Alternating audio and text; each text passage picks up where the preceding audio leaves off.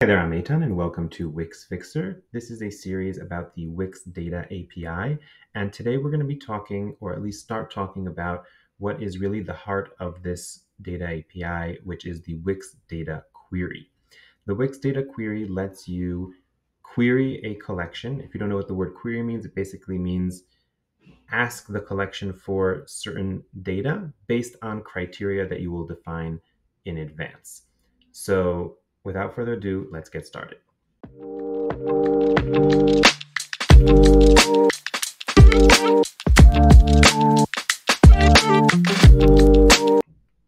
Okay, so for this WiX Data Query demonstration, we have over here the repeater that we have been using in the previous demonstrations, which is linked to our example collection. And in order to get started with the query, we'll need to go over to the reference and go right over here to WiX Data. So I'm here in WiX Data, and this is query. And I'll be linking to all this below.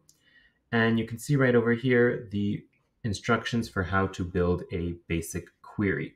So I'm going to go over and I'm going to just copy this starter code right over here. And I'm going to head back to our WiX Fixer website and zoom in just a tad so that you can see what's going on here. Okay, great. So we have here our collection selected already in my collection, which we did in previous videos. And this is basically just the ID of the collection. And now I'm going to go ahead and I'm going to paste the starter code that we copied over. And we don't need this import because, as you see, I already have it here on top from our previous demonstrations. And let's take a look at how the query is built. So we have WiX Data and then .query. And then here we put in the name or ID of the collection that we're going to be querying, which in our case is my collection, the variable, and not my collection, the string, which is actually equal to collection example. And then we call .find, and then .then will give us a promise which returns the results. And the results of the query are basically the items that came back from the query.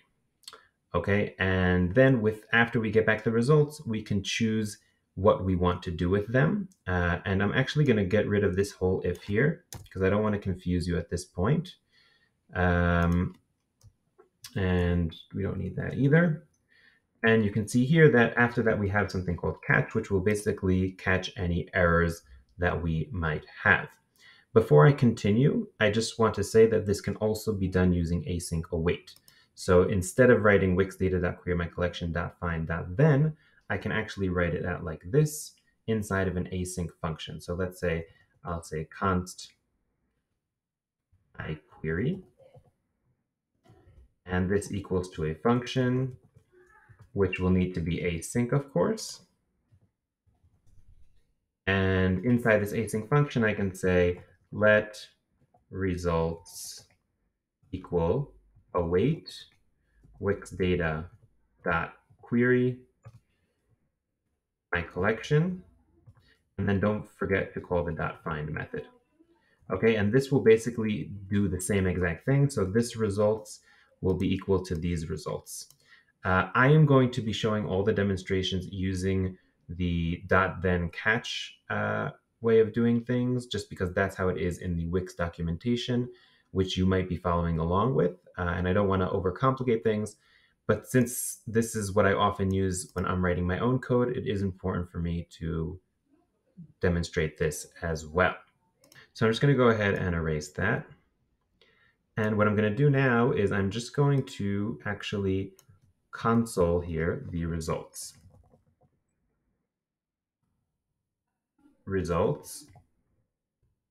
And then we're going to take a look at what this result looks like in our console.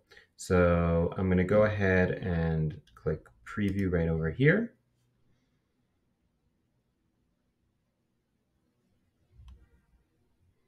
And you can see here that this is what came back from our query, okay? Because our query was not inside any kind of function. It just ran as soon as the page loaded. So we see here that we have lots of stuff coming back inside the result. And I'm going to go ahead and move this over just so that we can see a little better. And the first thing that we have is items, okay? And that is what you're usually going to be using when you're using a WiX query, because this is actually what you were querying for. And these are items from the collection that I specified. So that would be the example collection. And each one of these items is an object with all of the information from those items. So we have your first name, we have Shanghai. This is because I created Bob, so I didn't give him all of the details that everyone has. But if we take one lower down, you'll see here we have a full object with all of the info inside of our collection, including the image. And each one of these corresponds to one of the fields like we saw in some of the previous examples. So first thing I want to show you is that here you see that we only have 50 items. Okay, 50. Here it says 49 because it starts at 0. This is an array. And if you want more than 50 items, then you'll have to use the limit method. And I'll be showing that in one of the next videos on queries. But in this example, we're just going to be touching on some basic things. We have total count. Inside here, we have more information. To be honest, I have never used anything pretty much except for the items that come back. If this interests you, you can probably take a look at the documentation and get more information about what each of these is. So as I said, these items is really what we're going to be dealing with. And the way that we tap into those items is just by breaking down the results object that came back. So for example, if I want only the items, I can query for result.items. And then if we preview now, then you'll see that we got back an array, and here are only the items. Okay, and then if we want a specific item, for example, the first item that came back, then we can use items, for example, 0, that will be the first item, second item, third item. And that's how you kind of select something specific within an array. If you're not familiar with JavaScript, you could just take my word for it, and that is how you would select a specific item. So what you saw in the example that WiX provided, they had an if statement here.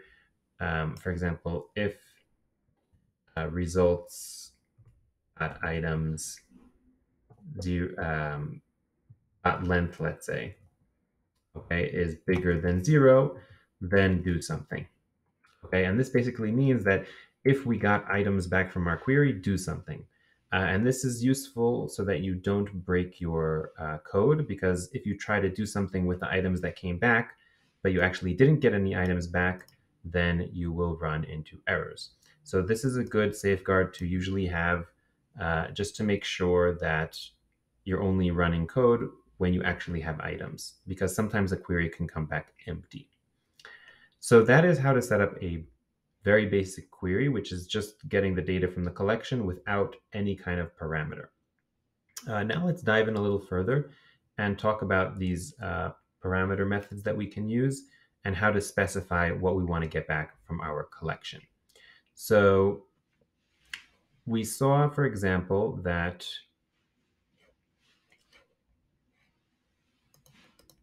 if I just hop into preview one more time, consoling the items that came back, so results.items. So if I hop into preview mode, then we'll see that we have an item, for example. Let's go to item 4. So where first name is Tomlin. Okay, so I'm just going to copy Tomlin, and I'm going to head back to the editor. And now I'm going to make a query that will select only people whose first name is Tomlin. And this is similar to the get method that we talked about in the first video of this series. But the real advantage here is that I don't need to use the ID to get the item. I can use any one of the fields to get the item. And the way we're going to do that is using the equals method. And if I go over here to WiX Data Query, And here's a list of all the things that we can do with the query. And we're going to be talking about this right now. Okay, so dot equals. EQ is equals. And in order to run this, basically what we have to do is just add this dot equals right after the query, and then pass in the field name and the string that we want to filter by, or the parameter that we're looking for. So in our example right over here, what I would need to do is right before the find. Okay, so remember, all these things need to come before the find. And then I write dot equals, and here I'm going to put the field name, which was first name. And then I'm going to put the string that I am defining this query by, which is Tomlin. Okay. And regarding if this is case sensitive or not, I actually don't remember. So you'd have to take a look at the, okay, so right here, matching strings with equal is case sensitive. Okay, so this would not work if I had just wrote Tomlin like that. It has to be capital as it is in the data set. And there are other queries that are not case sensitive. So you can solve problems using those. Okay, so let's preview our code and see what comes back from this. So right here in the console, we can see that we only got one item back, and that is because I guess that is the only person in the collection, or the only item in the collection with a first name of Tomlin. And this would be really useful if we need to select specifically Tomlin or all the Tomlins in our data set. So let's say this is a little too specific for us, and we would want to find Tomlin even if somebody only wrote Tom, let's say. So I'm going to head back to the editor. And what I'm going to do is I'm actually going to wrap my query inside of a function. So what we're going to be doing now is building a basic search within our collection. And here you have kind of a search bar and a search button. And I'm just going to create a wrapper function. So this is going to call this function search. And whoops, jumping around. And inside the search function, what we're going to do is we are going to run our query. We're going to run our full query. So I'm going to just put that right in there, and let's format. And the other thing we're going to do is we are going to be using the value of whatever we put here inside of search input. So I'm just going to say query, or actually I need to declare that first. Sorry, let query equal search input, W here, search input dot value. And then instead of passing Tomlin over here, okay, I'm going to pass query. But I'm also not going to be using this equals method because I want to use another method, which is contains.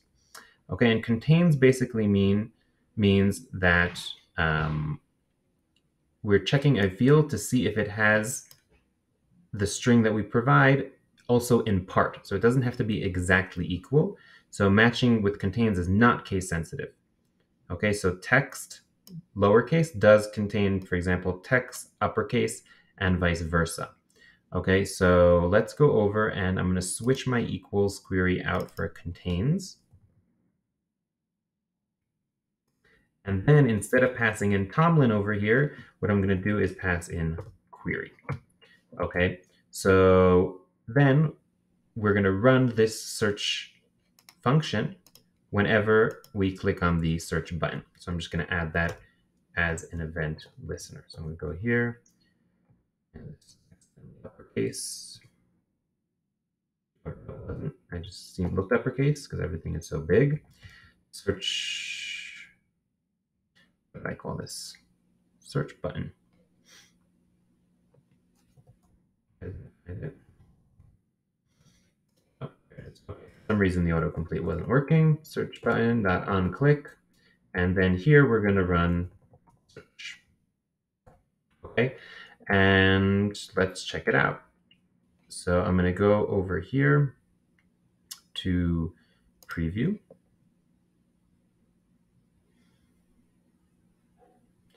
And then let's search for a search term. So I'm just going to write in here Tom.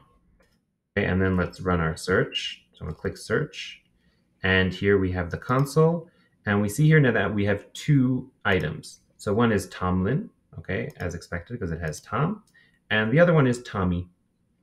Okay, so we got back two. Let's try something else. Let's try just like SA search.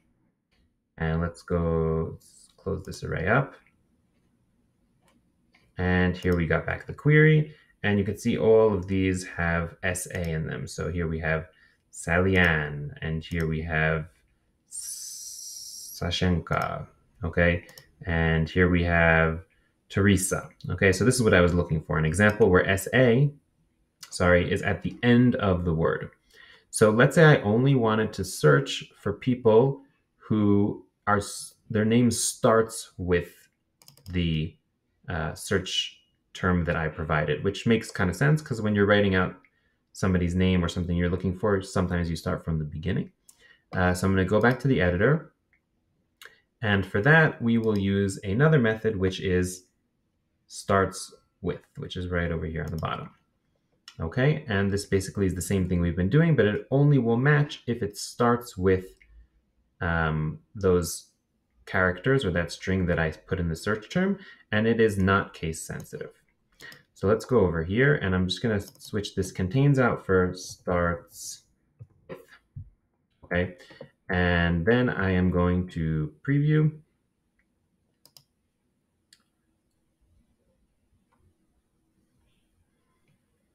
And let's search again for SA, and I'm just going to run the search. And you can see that we got back only 12, where last time we got back 26 or more. And all of these are only the items where the first name actually starts with SA.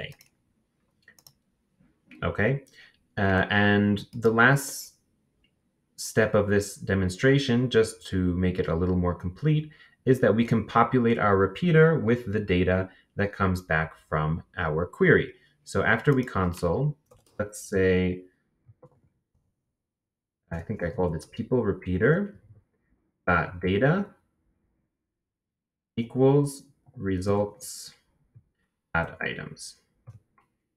Okay, so this is a good example where we'd want to put it in an if statement if I wasn't lazy, because for example, if I don't get back any results, maybe I don't want to change the repeater and just leave it as it is, because otherwise I would have a blank repeater or maybe have an error. And I would only want to populate the repeater with data once I get back actual items. So let's preview this and see what it looks like. Okay, so I'm going to actually zoom out a little bit, just so we can see this a little better. And let's use the search term SA again, and I click search. And you can see now that my repeater only has those people whose first name starts with SA. And if I switch to Tom like we had before, then you'll see that here we only have the two Toms. Okay, so with this short video, you learned about WiX Query inside of the WiX Data API. And you also learned how to make something super practical, which is a search bar for your repeaters that are connected to WiX Data. I hope you enjoyed this video. In the future videos, we'll be diving a little deeper into WiX Query and learning a little bit more about it. If you like this video, please don't forget to like and subscribe, and I will see you next time.